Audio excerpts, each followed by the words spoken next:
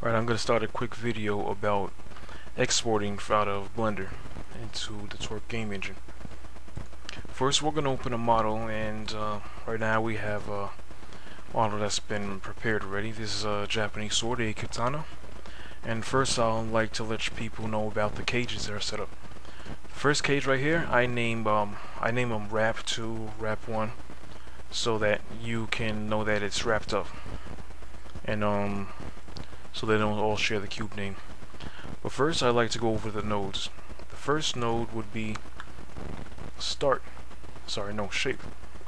Now the shape node right down here. Let me zoom in for everybody. The shape node tells the engine that alright, we have something that needs to be loaded here. Followed by the start node, which says alright, we have another node in here that needs to be loaded. For example, we have the mount node. This is where you put your hands. Just on another thought, the y-axis is inverted. That means it's backwards in comparison to other 3D applications, so please keep that in mind while exporting from Blender. And moving on, we just do have the shape, we have the start. Now we have the more important nodes. Right here we have line of sight collision. That's on one of the other cages. Holding shift, I'm able to access the other palettes. This is connected to one of them. I like to put the outer one onto the line of sight. Then we have collision, which is the inner mesh. Wrap 2. Those are basically to let the engine know that these objects that you cannot pass through easily. Then down here we have the details.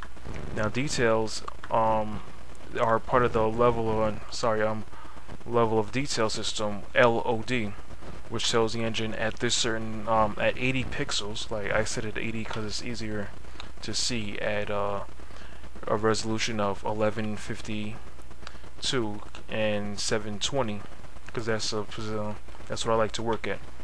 So we have detail 80 that shows up on 80 pixels and higher.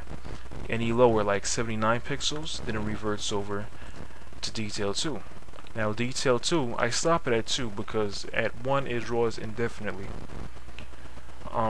This is connected to one of the other messages that I like to hide on a second layer. Now switch on to the second layer, you see this is what we have.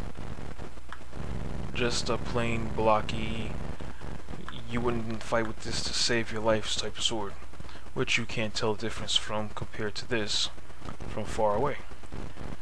So now that we have everything, select everything as far as palettes go, and then we move on to the exportation.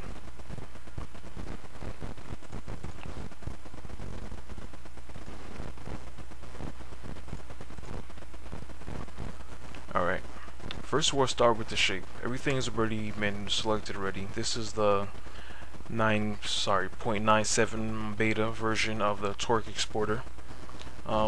In the credits we have James Ukart, Tim Gift, Clark Faggot, Wes Berry, Ben Garney, Joshua Ritter, Emmanuel Greason. So there's a whole bunch of names, but I gotta say that the guy who really helped me a lot with this, because I was having trouble understanding, would be Joseph Greenewald. I'll include a link to his site in the description over here somewhere. Alright, so back to the shape, we put our basic detail markers to let the engine know, alright, these are what we have in this place and on this layer. We have the layers set. The engine knows these are the nodes that we're exporting. No problem with that. The materials, we have the high definition and low definition. Those I'll get into later about normal and texture mapping from a high poly source onto a cage that is similar to the high poly source that is low poly source. Just like we see with the number 2 palette sword over here. Shape options, I don't even mess with that stuff. So sequences, these are bones, animations. I believe this is for texture animations. That's a whole different other thing.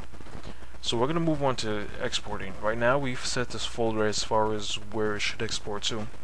We have the name, and let's export. Up here it should tell if there's any problems. This is the progress bar. If there are any warnings, it'll show you in a big warning sheet. Sorry, not warning sheet, but a warning prompt. So let's move on from here.